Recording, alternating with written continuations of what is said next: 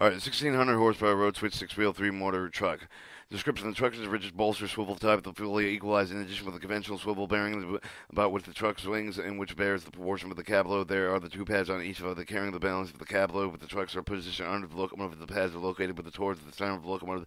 Swinging barrier on pads with a 3-point with the support with the carry of the load of each of the truck. The lateral spacing of the pads is stability and against tipping the force of the locomotive on a curve of the friction resistant of the pads prevents the nose of the nosing at a high speed. The truck spring system consists of 4 groups, the 2 outer and 2 inner helical coils, as all 4 groups of the inner coil with the set nearest to the center wheel working in conjunction with the friction knobber. Axle joiner boxes are mounted with the pedestal cast with the integral with the front truck frame. With the boxes may be plain or the rolling bearing type. When the plain bearings where there is 1/4 inch total lateral movement of each of the axle within the box. In addition, 1/16 of inch total movement of the box and frame pedestal. With the roller bearings type and an SKF, the total lateral per axle is 1/4 inch obtained with the movement of the boxes and the pedestal. The lateral thrust of the plain bearing boxes is taken directly through an axle to stop in each of the journal box with the type and SKF of the equipment. The thrust is taken directly by the bearings, and no end of the thrust being is required. The brakes are single shoe type that are powered by the 2-cylinder per truck. Cylinder brackets are cast and integral with the frame. Manually operated slack adjuster provided with the inner order to compensate with the brake shoe and wheel wear. Provisions are made with the application handbrake chain. Removal of the axle wear and boxel assembly with the motors. Remove the axle wheel boxel assembly of the truck with the under locomotive at the drop of the table is necessary. Assume the equipment is a single table type large enough to handle a complete truck. Then use the such of the table will require the locomotive to be supported with the jacking pads. Unlike using this equipment when the table is lowered, to remove the single axle wheel in the box of the assembly of the truck remains suspended with the safety hooks, and the procedure will be also as follows. Locate the body supported with the locomotive jacking pads. Chain the equalizer truck frame of the block with beneath. Remove the pedestal caps and tie bars. Unbolt the air duct of the fan at the top of the motor. Disconnect the motor leads. Disconnect the air any of the journal box attachments such as the speed recorders or speedometers, etc. Remove the sandpaper and assembly of each of the truck. Disconnect the bottom slack adjuster. Retract all the other provided clearances between the wheels and brake shoes. Rack the motor nose and remove the suspension assembly. See item 4 for the disassembly of the truck. Loader the motor nose until the motor safely on the legs. The rest of the truck frame suspension brackets 11. Allow the drop table to settle slowly, keeping the motor nose in Jackson so that the motor safety legs will be passed on the truck frame legs. Caution: exercise care with the motor air duct and boot assembly during the above the operation. Remove it as soon as the clearance permits. Continue to lower the assembly until the free of the truck. Reinstallation of the axle and wheel and box assembly. The operation should be performed practically with reverse sequence with the removal of the air duct boot on the top of the motor but not bolted into it. See the caution of the note. When the axle is assembled, the progression with the drop of the tape of the motor correctly positioned with the tilted with the nose and end of the safety lugs will pass the frame lugs raised. The assembly with the safety lugs can again rest on the top of the frame lugs. Caution: any exercise care with the motor air duct to prevent damaging it. The facility installation compressed retained by the wire with the loops on the top of the bottom plates. Connect the raised assembly normal position and pedestal. Apply the caps. Remotor the nose suspension spring assembly. See item 8. Reassembly of the truck. And 4. Reconnect the bottom of the slack adjuster. 5. Reconnect the motor lead. 6. Reconnect the journal box attachments for the speed recorders, etc. 7. Remove any of the sander pipes. 8. Remove the equalizer retainer. 9. Bolt the air duct to the motor. 10. Adjust the brakes. 11. Check box into the stopping the face of the wearer's assembly for the plain bear boxing. Check the bolt lubrication packaging and if assembly plain bear boxing bearing box. Alright, moving the equalizer spring to the truck under the locomotive. By lifting the rig or overhead of the crane, move the opposite pedal for the tie bar from the truck of the frame under the end of the box near the spring by being removed, and also the opposite center of the pedestal of the same truck. Release all the brake slack adjuster of the complete free the brakes. When the sling of the crane attached with the locomotive lifting the lugs, raise the cab until the safety hooks between the cab and the trucks are engaged. Continue lifting until the weight is removed from the springs. They are free of the frame of the pockets of the coil group nearest the center of the wheel. Each of the truck with the group of including the snobber may be then lifted clear of the equalizing spring seat. The drop down with the meeting between the equalizer and remove the coil group at the nearest end of the wheels may be then removed.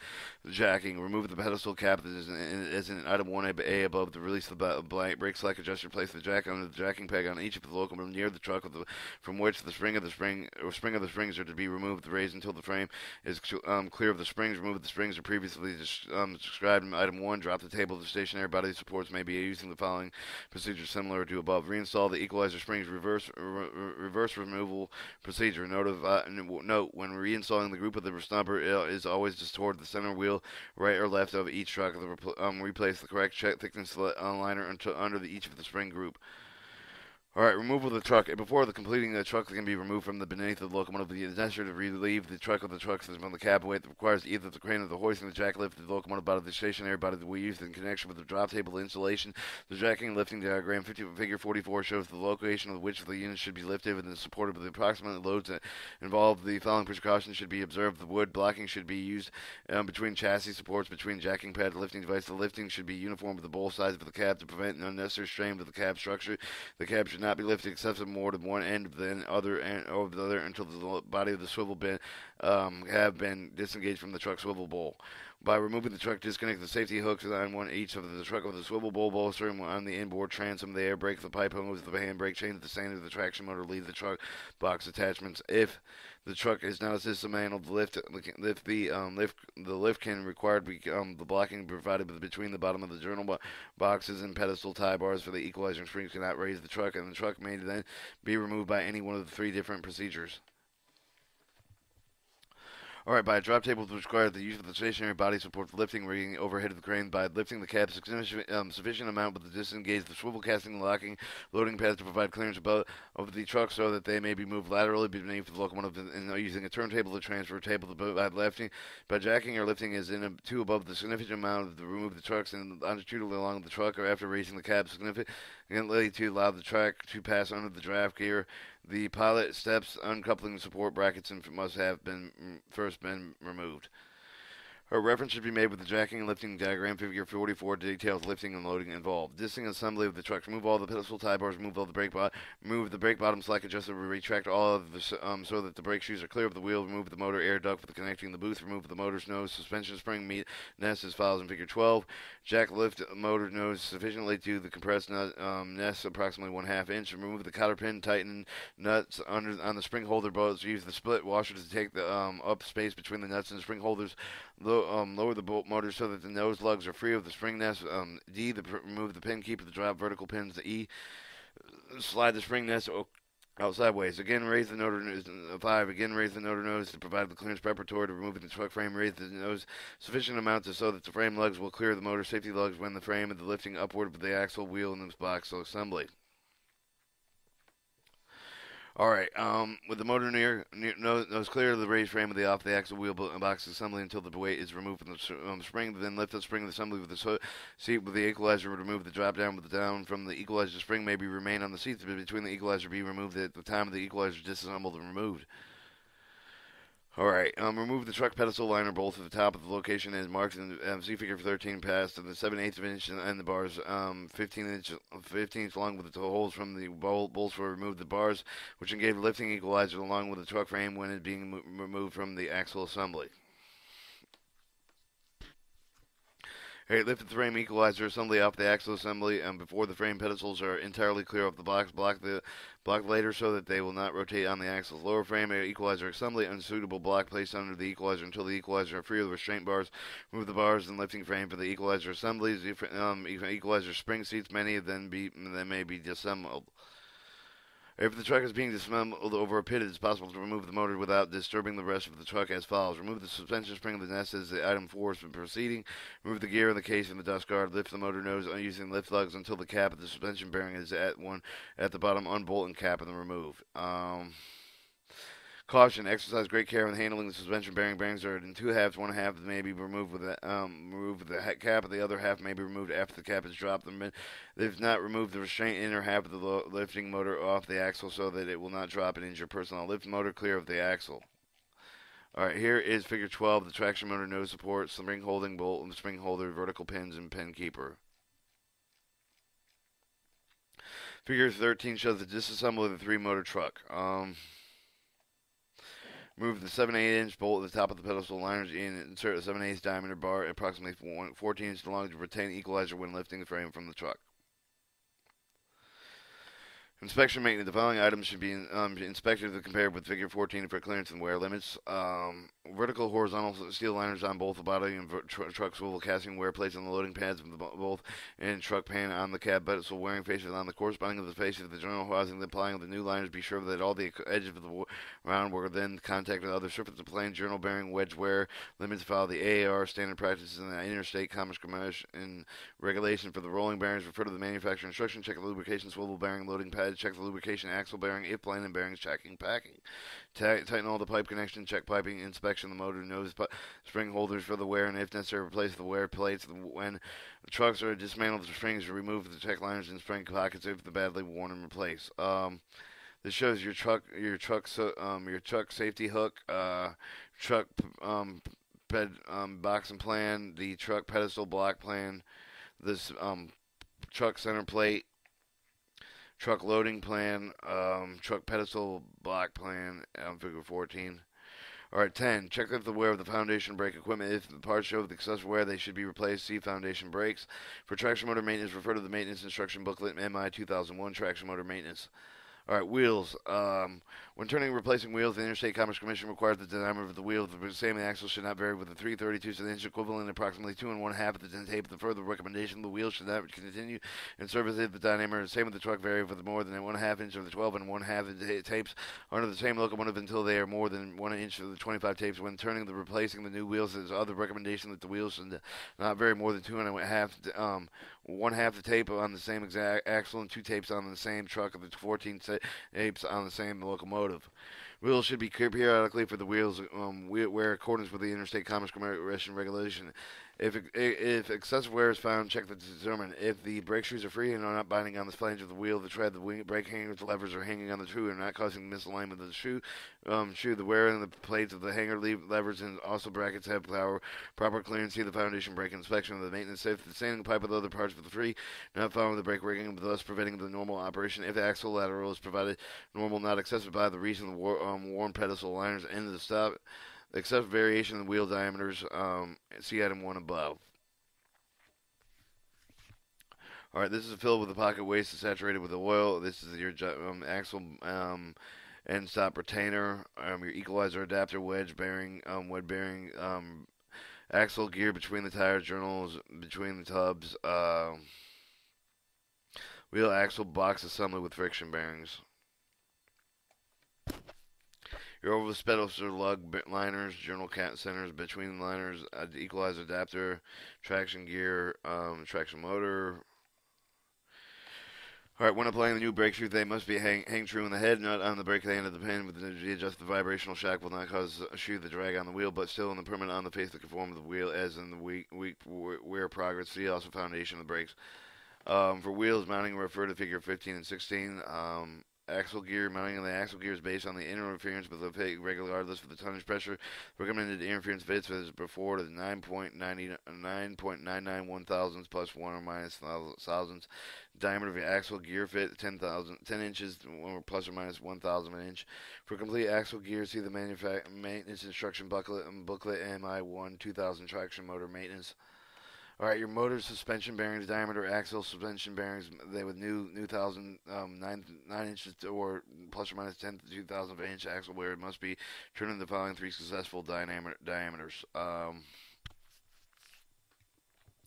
Undersized replacement bearing obtained with a 8.938 of an inch, 8.875 3/8 of an inch, 8.813 thousand inch, plus or minus 2,000 of an inch for all those. For complete axle bearing instruction maintenance instruction booklet MI 2001 traction motor maintenance, see the parts bullets in the DRP 1317 for undersized bearings. Alright, your slack adjuster initially set provided with 3/8 of an inch shoe release with the new wheel of the brake shoe with a setting with approximately 3 3/4 of an inch piston travel the brake per application. Notice brake head pins should be adjusted so that the vibrational shock will not cause the shoe to drag wear, but still permit the face of the shoe to conform with the wheel as wear progresses. Replace the following brake parts when specified with the maximum wear is obtained. Where plates on the hangers and hanger levers or truck frame pads are within the clearance between the two become 3/16 of an inch pin bushings, which were worn 3/64 of radial clearance. Nominal clearance with the new pins of the bushings are 1/64 of an inch radial clearance. Hanger levers and equalizers when thickness is worn 1/8 of an inch. Hangers and friction arms when thickness is worn 1/16 of an inch. Brake heads, pull rods, slack adjusters when each jaw member is worn 1/16 of an inch. Hanger equalizer falcon brackets when pins or support are worn 1/16 of an inch. Thickness, clevis, and pinholes interlocking surfaces are worn 1/8 of an inch. Brake heads and when facing radius becomes worn so the extent of the new shoes will no longer hold the shoe tightly. Where plates of equalizer sports were worn 1/8 of an inch thick. Brake shoes were worn limiting the wear of this bark indicated on the same on the same. Alright, slack adjuster lubrication. After the manual slack adjuster has been extended due to the brake shoe and the wheel wear, it becomes necessary to collapse the slack adjuster for the purpose of applying new shoes or turned on new wheels. For the exposed to the edge of the slack adjuster should be cleaned and greased before collapsing the adjuster. Alright, reassembling the set. Set 2 axles, wheel box assemblies with the 2 motors assembled on the box on the tracks, preferably over the pit, with the suspension end of the motor facing on the other end. The assembly in the space of the 6 foot and 11 inch of the wheel center to the wheel center. This set of third assembly with the center of the wheels 5 foot 7 inches from the center wheel for the joining the assembly, with the suspension end motor inward toward the center truck of the wheel wells. With wheels above the longer wheel spacing 6 and 11 inches will be long loading pad end of the truck, and the shorter the spacing 5 foot 7 inches, which will be the swivel plate end of the raised end of the block of the motors, with the suspension end nose and slightly above the horizontal, so that the truck frame will clear the motor safety lugs when dropped into place over the box. To assembly equalizer spring in the spring seats position, blocking so that the truck frame can be lowered between them, and the longer the equalizer will be loading the pad end of the truck. Shorter at the swivel plate end of the reinstalling the spring of the groups of the snobbers are always toward the center of the wheel on the truck. Replace the correct thickness liners under each of the spring group. With all the foundation brake equipment except for the bottom slack adjuster assembled to the truck frame, lower the frame down between the equalizer assembly. See item 2 above.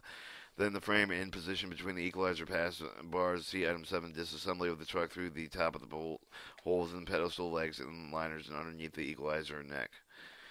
5. With all the journal boxes blocked in vertical position with the equalizer pocket upward, raise the truck frame equalizer assembly in the guide of the position of the side, the pedestal jaws dropping over the journal box. If the spring were not to previously installed with the spring seat, do not do so before the frame is completely lowered. This continues lowering until the frame and spring of the pockets rest and the coil springs reapply the top of the pedestal liner bolts.